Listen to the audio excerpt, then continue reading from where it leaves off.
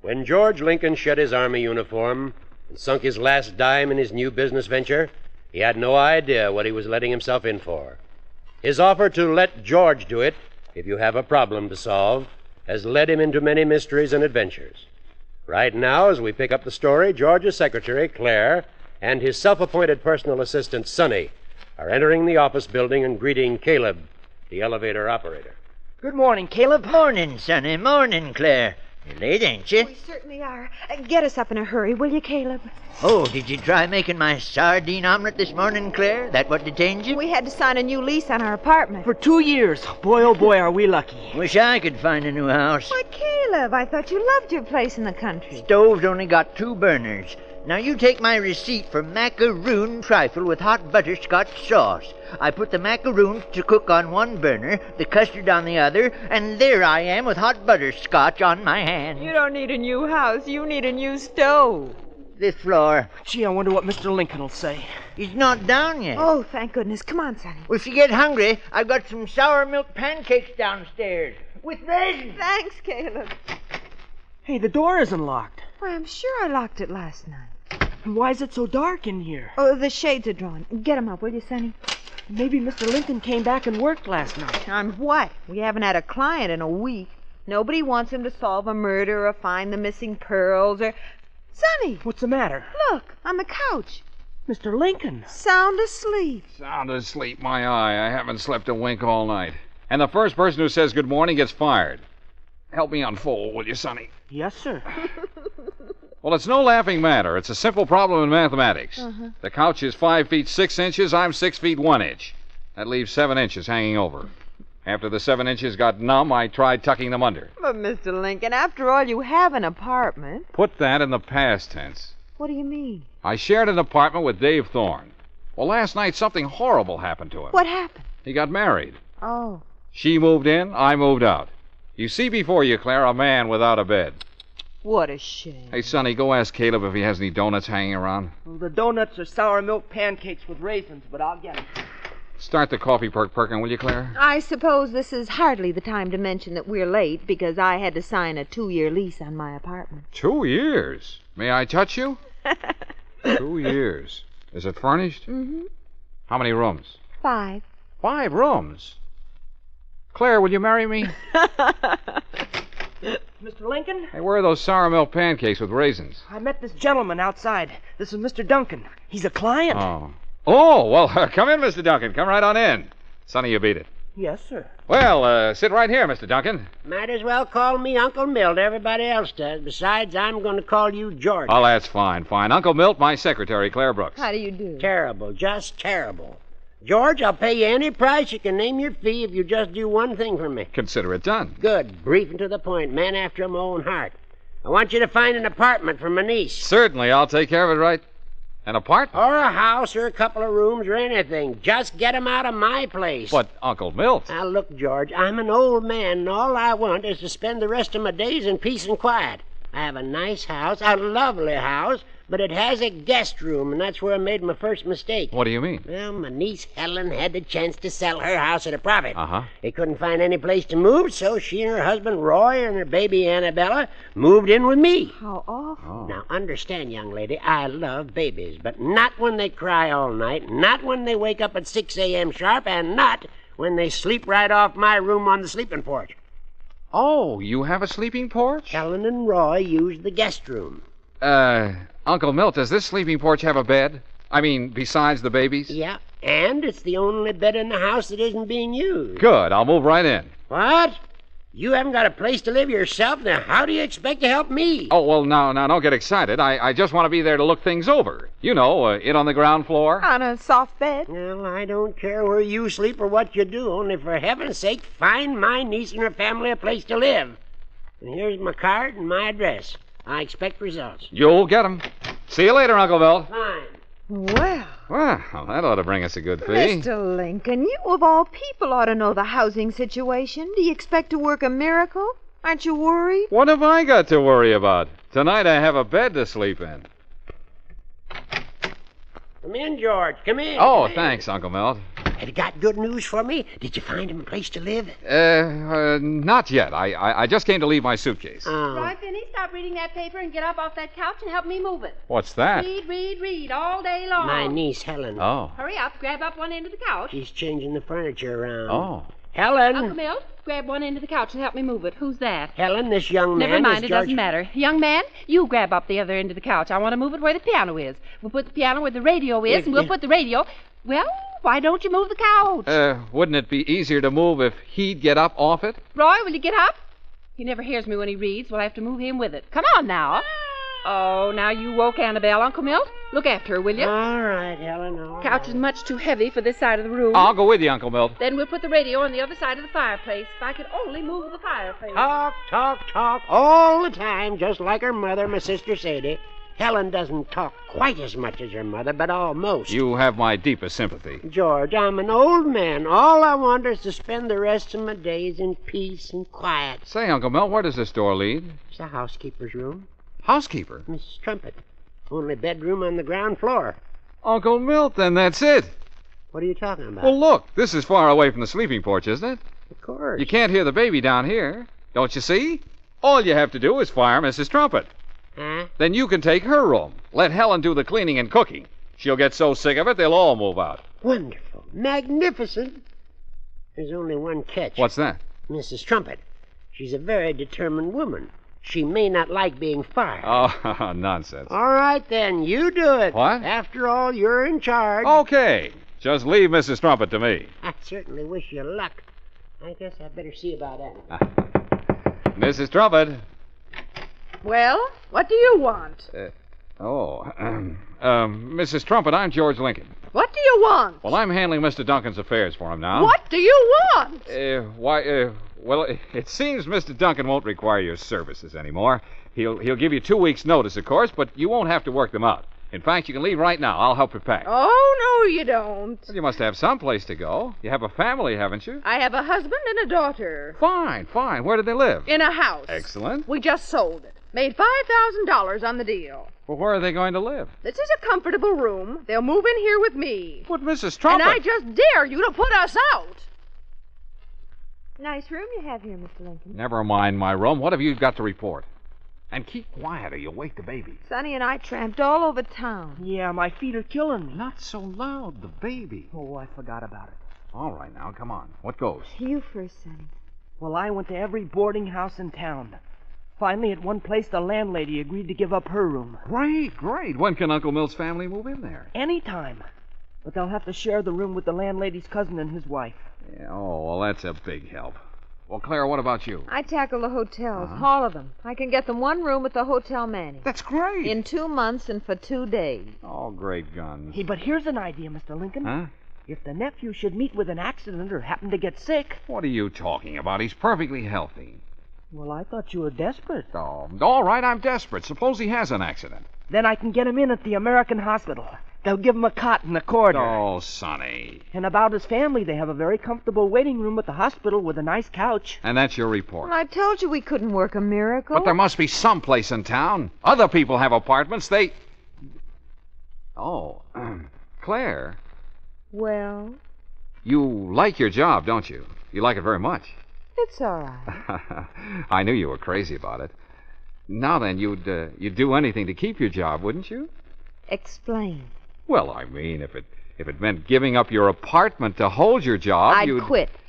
That's what I thought. Well, a fine office force I have. I give you a simple little problem. Find a place for my client's family, and what happens? You talk about a cot in a hospital and a room in a hotel for 2 days. What do you think I hired you for? What do you think I'm paying you for? Oh, now you did it. Now you woke the baby. I told you to be quiet. Oh, all right, fellow. All right. No need to cry, little fella. That fella's name is Annabelle. It's all right, fella. Annabelle. It's I, Georgie. You remember me? Your roommate.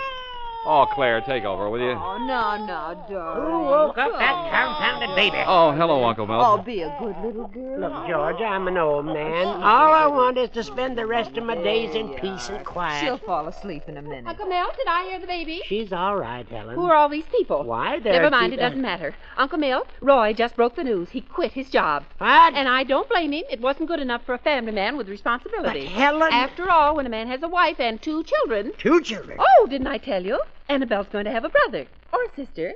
Or maybe both. Twins run in the family, you know. Helen, for heaven's Now, sake... don't you wake Annabelle again. I've got to go back. I'm moving the bed to where you had the chest of drawers, and I'll move the chest of drawers next to the window. If I could only move the window. George, did you hear her? You've got to do something. I'm an old man. All I want... I know, Uncle Milt, I know, but everything's going to be fine now. But Roy quit his job. I'm going to get him another. Just find them a place to live. That's all I ask. You see, Uncle Milt? I'll find Roy a job out of town. Out of town? Certainly. He'll move out there, and then he'll send for his family. Are you sure? Why, of course. He won't want his wife to be alone at a time like this. Now, don't you worry, Uncle Milt. Everything's going to be all straightened out. Just let George do it. George thinks his latest brainstorm is going to solve Uncle Milt's problem. Little does he know what's in store for him. Now, Claire is just ending a telephone conversation with the airport. No, make that a one-way ticket to Seattle. That's right. Thank you. It's taken care of, Mr. Lincoln. Good. Oh, Mr. Lincoln. Oh, Caleb, I'm busy. I haven't time to hear about a new receipt. Oh, no, Mr. Lincoln. This time I've come for some professional advice. Yeah, well, some other day, Caleb. I'm up to my neck. Whatever you say, Mr. Lincoln, but it's mighty important. Good morning. Let George do it. Helen, why doesn't he do it? Oh, just a minute, Uncle Milt. Oh. Hello, Uncle Milt. Listen, George, now that Roy's home all day, he grabs my newspaper before I get up, and by the time I try to get... never mind that. But the front page and the funnies and the ads are all mixed up. It takes me a half an hour to put it together again. Now, look, George, I'm an old man. All I want is to spend the rest of my days... In peace and quiet. You will, Uncle Milt. Tell Roy to pack his things. I got him a job in Seattle. Sonny will have his ticket, and he'll meet him at the airport in an hour. Well, that gets rid of one of them, but what Roy's to spend the whole day looking for a place to live. Then Helen and the baby can leave tonight. George, if you pull it off this time, It's I'll as good as done, Uncle Milt. See you this evening. Has Helen heard from Roy? She's talking to him long distance now. Oh, fine. I've got a ticket. I'll drive her to the airport Take myself. her right away, will you, George? Talk all the time and moves the furniture just like her mother, my sister Sadie. Helen doesn't talk quite as much as her mother, but almost. I'll have her out of your house in a half hour. Good boy, George. Oh, about my check, Uncle Milt. Check? My fee. Oh, your fee. Yes, of course. Yes, if you'll just make out a check to, Oh, wait a minute. It just so happens I have a check right here with me. And it happens to be all made out, too. Just sign it, Uncle Milt. Uncle Milt, I just talked to Roy long distance. Oh, who's this? Helen, this is... Never mind, it doesn't matter. Roy says there's no place to live in Seattle. What? He's sharing one bed with 4 fellows from the office. They take shifts. Well, what about you? You can't stay here alone, not at a time like this. I mean, when a woman's going to have a... Well, after all... Oh, don't worry. I won't be alone. It's all right, Uncle Milt. You don't have to upset yourself. I phoned Mother. You mean... Isn't it wonderful, Uncle Milt? Mother's coming here to live with us. Oh.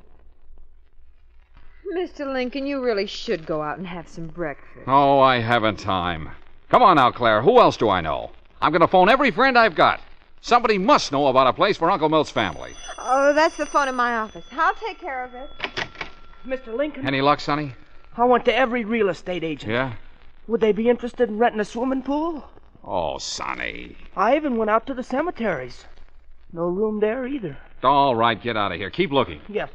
Oh, say, Mr. Lincoln. Oh, what do you want, Caleb? Have you got time to talk to me now? No, I'm still busy. But I need your help, Mr. Lincoln. Just as soon as I have a minute. Now, don't you forget. Mr. Lincoln, it's Uncle Milt on the telephone. He wants to talk to you. Oh, all right, I'll take it here.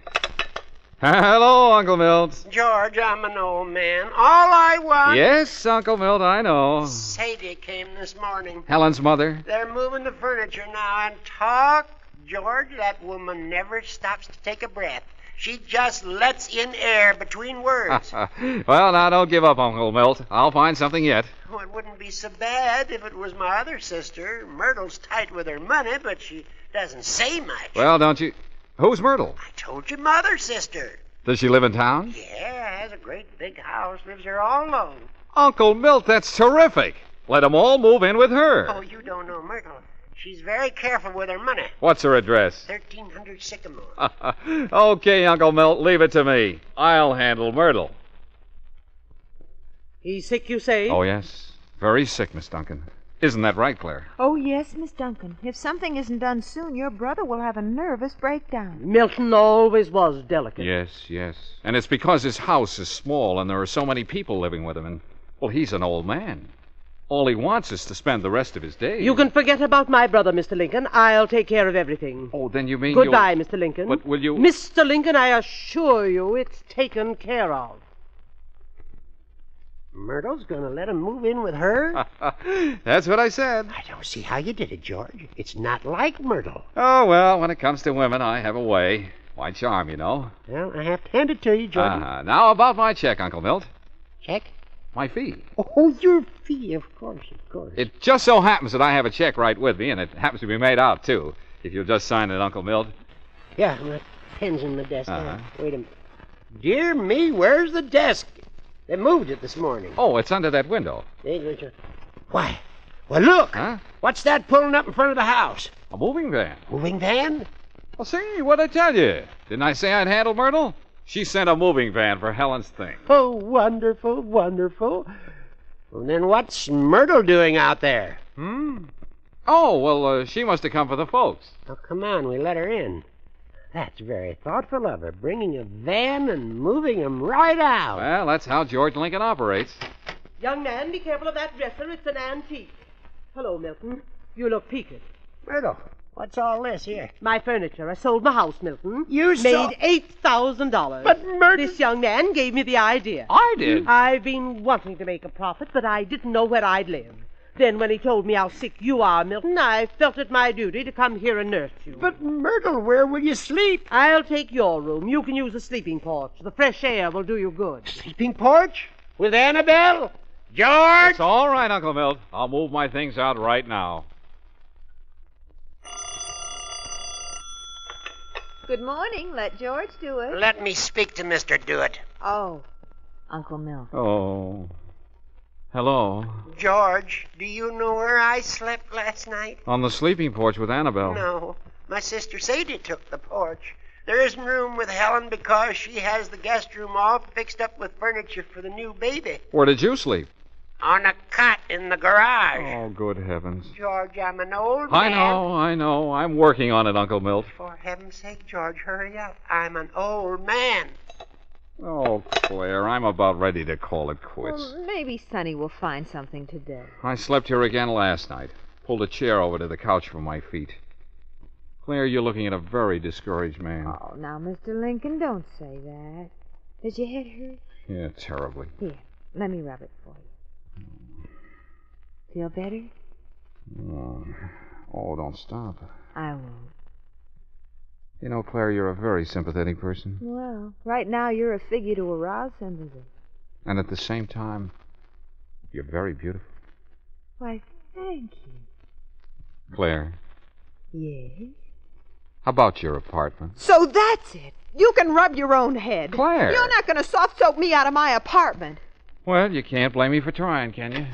Mr. Lincoln. Oh, Caleb, I told you I have troubles enough of my own. But, Mr. Lincoln, I just hate to go to somebody else for advice. Oh, all right. What do you want? Well, I hate to put you out in it. You see, I spend so much time in the room downstairs anyway that I was wondering, do you think you can help me rent my house in the country?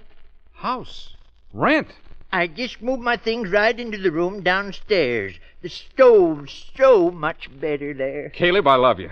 Mr. Lincoln. I love you dearly. Give me the keys to the house. Claire, get Uncle Mill on the telephone. Tell him we'll pick him up in 5 minutes. Tell him we found a house for his whole darn family. Do you think there might be room for Myrtle in it, too? Of course. Plenty of room. We didn't have time to talk to Caleb, Uncle Milt. We just grabbed the keys and ran. Yeah. And I was wondering if we could put up Mrs. Trumpet with him. You know, my housekeeper. Why do you want to do that? Well, now that Roy's gone, Mrs. Trumpet's husband always grabs him a paper in the morning. I don't mind cooking for myself, I just want to live alone the rest of my days. We'll move 'em all out here, Uncle Milt. Every last one of 'em, bag and baggage. After all, the country, open spaces, plenty of room. 2234. Must be right on this corner. Huh? Yep, there it is. Is this it? Is this all there is to it? Oh, no, it's a narrow lot, that's all. Must go way back. It doesn't look very big. In fact, it looks very small. Now, don't you know you can never tell by the front of a house? Probably very compact. Come on. How many rooms do you suppose it has? Oh, we'll see in a minute. Remember, there's Helen and Annabelle and Myrtle and Sadie and Mrs. Trumpet and her husband and her daughter, not to mention the new baby when it comes, and that may turn out to be twins. Uh-huh. I'll walk right in, Uncle Milt. After you, Claire. Oh. Oh. Well, suppose the living room is small. What of it? But, Mr. Lincoln, where are the other rooms? Well, you see doors, don't you? We'll start opening them. Oh, this must lead to one of the beds. Oh! Look out! In a door bed. Oh, I guess this is the bedroom. When that's pulled down, there isn't even room for a cot in here. Well, now don't get discouraged. Here's another door. Oh! It's a Pullman kitchen. Well, what do you know? Of course. I remember now. Caleb was complaining about his 2-burner stove. See, the bottom is an icebox. Yes. Well, I told you it was a compact place. And you were so right. If they take the Pullman kitchen out, they might have room for the baby's bed in here. That's right. Keep plugging. Say, Mr. Lincoln, is there I don't see it. Outside. In back of the house. Small but compact. Oh, yeah. Uncle Milt, I guess I owe you an apology. What do you mean? Well, I'm sorry, sir. This is the first time I've ever failed a client. I've let you down, Uncle Milt. I just can't solve your problem, that's all. What's all that foolishness about? Nothing of the sort. But, Uncle Milt, there isn't room for all of them here. Who's talking about them? Let them stay where they are. I'll move in here. Uncle Milt! Why, it's ideal. Only room for one person. Nobody else can possibly get in. Peace and quiet for the rest of my days. Well, sure, of course. What'd I tell you, Uncle Milt? Nothing's impossible for George Lincoln. If it takes a miracle, why, then I produce a miracle. Don't let your head swell up too much, Mr. Lincoln. Remember, this is a small room. Now, about my check, Uncle Milt. Check? Uh-huh, my fee. Oh, yeah, of course, your fee. Give me that check now. I'll sign it. One other thing, Uncle Milt. Huh? Do you think you could see your way clear to giving me a little bonus? What do you want, George? Oh, nothing much. Just a 2-year lease on that cot in your garage. Oh,